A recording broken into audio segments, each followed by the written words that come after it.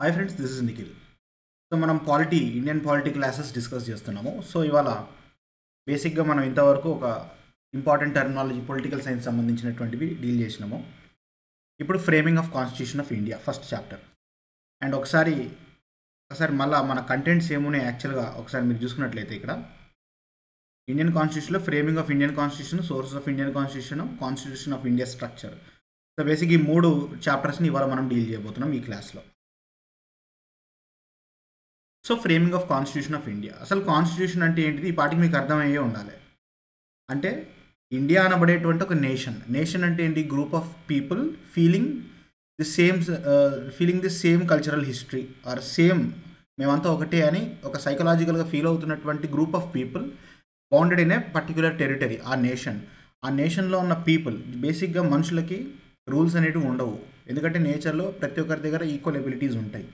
Okay, so ఎవరు ఏది కావాలంటే అది చేసుకోవచ్చు. But still people have come together and wrote a social contract రాశారనమాట. So ఏంటంటే మనం అందరం మనుషులం కాబట్టి ఈ విధంగా సివిలైజ్డ్గా ఉండాలి, ఇలా రూల్స్ పెట్టుకుందాం so that everybody can enjoy his own life without causing damage to others life. ఇప్పుడు నీకు ఫుల్ ఫ్రీడమ్ ఉంది. యాక్చువల్లీ రూసోది ఒక పొలిటికల్ సైంటిస్ట్, రూసో అనబడేటువంటి ఒక పొలిటికల్ సైంటిస్ట్ ఒక థాట్ ఉంది. Man is born free but everywhere he's in chains అని అంటాడు. అంటే మనిషి అనేటోడు బేసిక్గా యానిమల్, ఈజ్ బార్న్ ఫ్రీ. మామూలు యానిమల్స్ కంటే కూడా నీకు ఎక్కువ టాలెంట్ ఉన్నది, నీకు ఎక్కువగా you're having ability to think, so you can do what ever you want.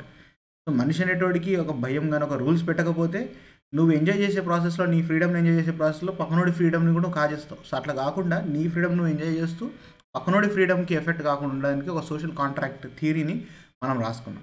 So social contract ఏదైతే ఉంటుందో ఆ కాంట్రాక్టే constitution of India. So constitution of India ఏంటంటే ఇండియన్ పీపుల్ ఎవరైతే ఉన్నారో వాళ్ళు కొన్ని రూల్స్ అండ్ రెగ్యులేషన్ రాసుకున్నారు. సో ఇండియాలో ఉన్నటువంటి పబ్లిక్ ఏ విధంగా ఫ్రీడమ్ ఎలా ఉండాలి, మనకి ఎలాంటి గవర్నమెంట్ ఉండాలి అని చెప్పేటువంటిది ఒక constitution of India. Okay, so ఈ కాన్స్టిట్యూషన్ ఆఫ్ ఇండియా ఫ్రేమ్ చేయాల్సింది ఎవరు, రాయాల్సింది ఎవరు? ఒక కాన్స్టిట్యూయెంట్ అసెంబ్లీ రాయాల్సి ఉంటుంది. అసెంబ్లీ అంటే ఏంది? Group of people. సో ఇప్పుడు ప్రజెంట్ డేలో అసెంబ్లీస్ ఏమేమి ఉన్నాయి? పార్లమెంట్, స్టేట్ లెజిస్లేచర్స్, ఇవి అసెంబ్లీసే కదా. Group of public representatives, collection are an organisation of public representatives, కరెక్టే కదా. సో అప్పుడు కాన్స్టిట్యూయెంట్ అసెంబ్లీ ఏదైతే అంటున్నామో that is nothing but parliament only. ఆ పార్లమెంట్ ఎప్పుడైతే ఒక కాన్స్టిట్యూషన్ని ఫ్రేమ్ చేస్తుందో దాన్ని కాన్స్టిట్యూయెంట్ అసెంబ్లీ అంటారు. ఎప్పుడైతే అది చట్టాలు చేస్తుంది, చట్టాల గురించి డిస్కషన్ చేస్తుందో పార్లమెంట్ అని అంటాం. సో అదే ఎంపీలు పార్లమెంట్ కాన్స్టిట్యూషన్ని రాస్తారు అండ్ కాన్స్టిట్యూషన్కి లోబడి చట్టాలను కూడా రాస్తుంటారు.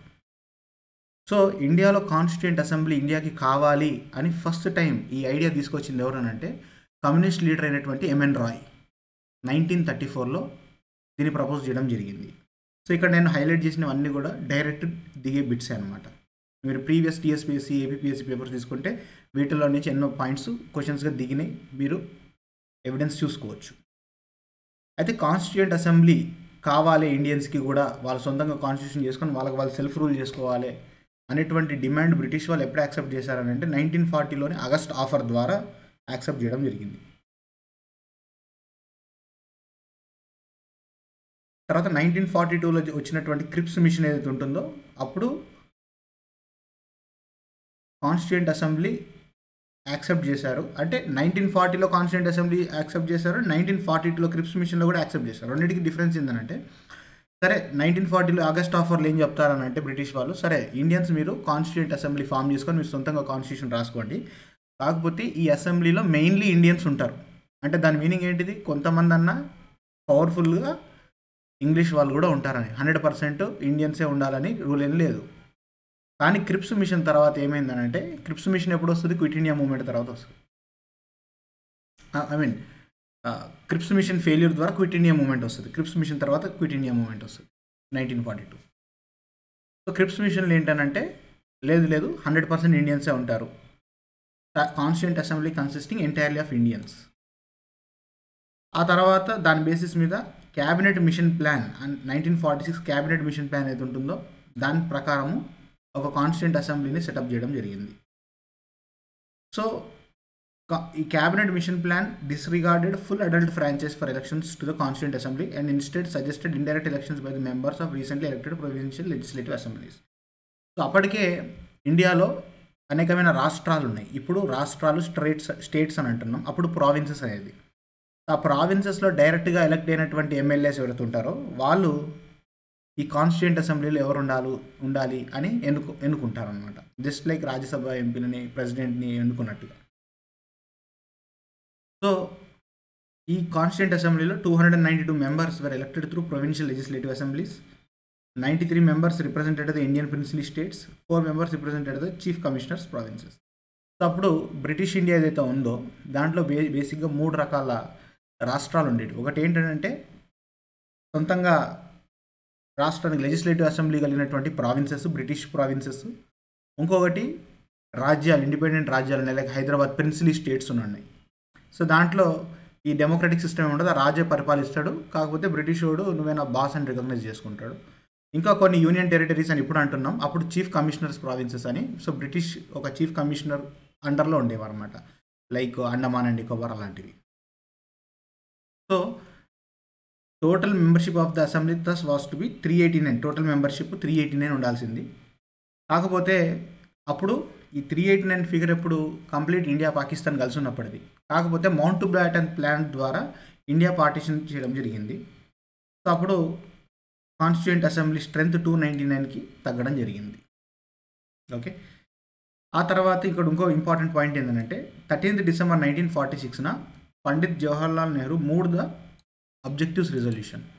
సో అబ్జెక్టివ్స్ రిజల్యూషన్ అనబడేటువంటి ఒక డాక్యుమెంట్ని జవహర్లాల్ నెహ్రూ మూవ్ చేయడం జరిగింది. ఇది మోస్ట్ రిపీటెడ్ బిట్ అనమాట.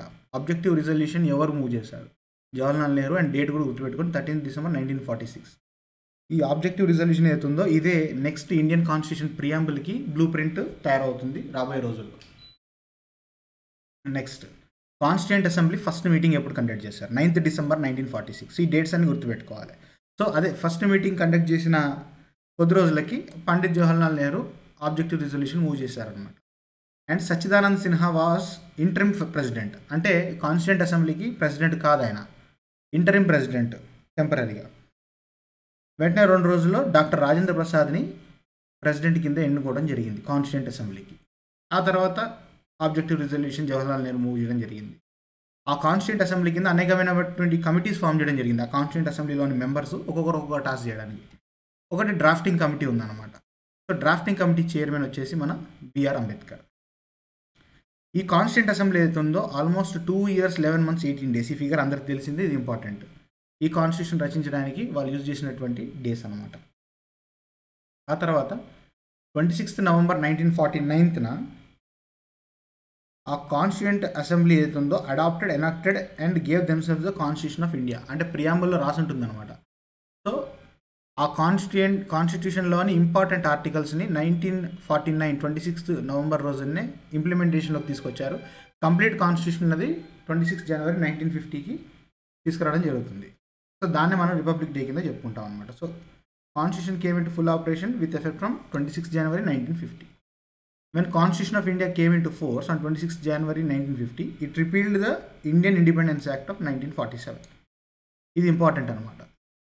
Okay, so constitution of India అమల్లోకి రాగానే ఇండియన్ ఇండిపెండెన్స్ యాక్ట్ ఏదైతే ఉంటుందో బ్రిటిష్ అసెంబ్లీ పాస్ చేసిన, బ్రిటిష్ పార్లమెంట్ పాస్ చేసినటువంటి యాక్ట్ రిపీల్ చేయడం జరిగింది. ఎందుకు రిపీల్ చేసినాము? ఎవడో మనకి ఇండిపెండెన్స్ ఇచ్చేది because we are not dominion, we are full independent country. కాబట్టి ఇండియాలో ఆ యాక్ట్ని రిపీల్ చేయడం జరుగుతుంది. India ceased to be a dominion of British Crown and became sovereign, democratic and republic country. Constituent అసెంబ్లీలో 15 ఫీమేల్ మెంబర్స్ కూడా ఉంటాయి. సో ఈ ఫీమేల్ మెంబర్స్ పేర్లు ఒకసారి మీరు చూసుకోండి, నేనేం చదవట్లేదు. రైట్, నెక్స్ట్ ఇంకొక important bit, functions perform by the constituent assembly. ఈ కాన్స్టిట్యూయెంట్ అసెంబ్లీ పర్ఫామ్ చేసినటువంటి ఫంక్షన్స్ ఏంటివి? ఇలా కొన్ని ఒక 5-6 ఫంక్షన్స్ ఉన్నాయి, వీటి మీద డైరెక్ట్ క్వశ్చన్స్ వస్తుంటాయి. ఫస్ట్ ఏం చేసిందనంటే కాన్స్టిట్యూయెంట్ అసెంబ్లీ నేషనల్ ఫ్లాగ్ని అడాప్ట్ చేసుకోవడం జరిగింది.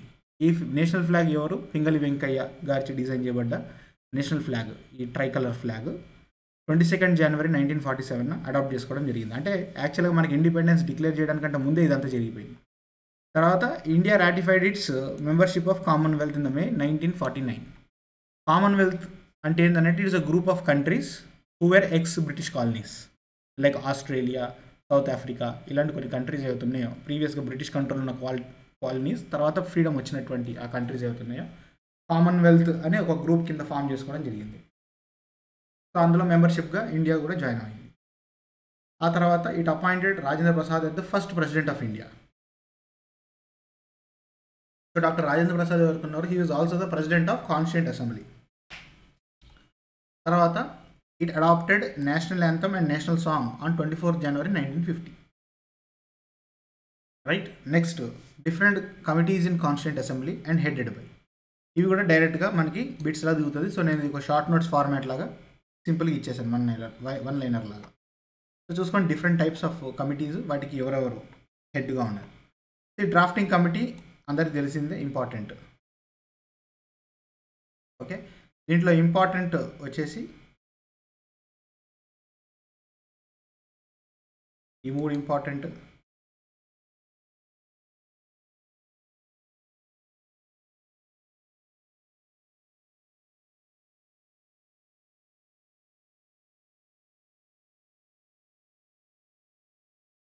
ఇప్పుడు నేను హైలైట్ చేసినవి ఇవన్నీ కూడా ఇంపార్టెంట్ అన్నమాట. ఇది కూడా ఇంపార్టెంట్ అంటే వీటి నుంచి ప్రీవియస్గా క్వశ్చన్స్ ఎక్కువ రిపీట్ అయినాయి. ఆ తర్వాత ఇండియన్ కాన్స్టిట్యూషన్ అనేది కొత్త కాన్స్టిట్యూషన్ అయితే కాదు, దాదాపుగా copy paste 50% above. Government of India act 1935 అనబడేటువంటి కాన్స్టిట్యూషన్ ఏదైతే ఉందో, యాక్ట్ ఏదైతే ఉందో, దాన్ని ఆల్మోస్ట్ చాలా వరకు ఆర్టికల్స్ అనేది డంప్ చేయడం జరిగింది. సో ఆ కాన్స్టిట్యూషన్ ఎవల్యూషన్ ప్రాసెస్ అనేది సపరేట్ ఇంకో వీడియోలో డిస్కస్ చేద్దాం, ఎందుకంటే దానికి మోడర్న్ ఇండియన్ హిస్టరీకి లింక్ ఉంటుంది. సో డిఫరెంట్ కాన్స్టిట్యూషన్ నుంచి డిఫరెంట్ ఎలిమెంట్స్ని మనము తీసుకోవడం జరిగింది. సో యుఎస్ కాన్స్టిట్యూషన్ నుంచి ఏం తీసుకున్నాం, ఫండమెంటల్ రైట్స్ అనబడే concept, independence of judiciary, judicial review, impeachment of president, removal of supreme court judge, high court judges and post of vice president.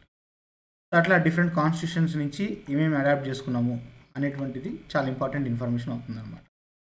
Right. So మళ్ళీ ఒకసారి రిమైండ్ చేస్తున్నాను, TSPSC, AW and AE courses RLC education యాప్లో available ఉన్నాయి.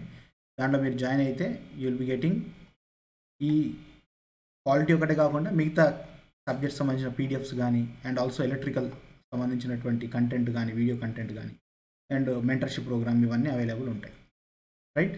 Next constitution of India structure. So ఇది వచ్చేసి మనం next వీడియోలో continue చేద్దాం.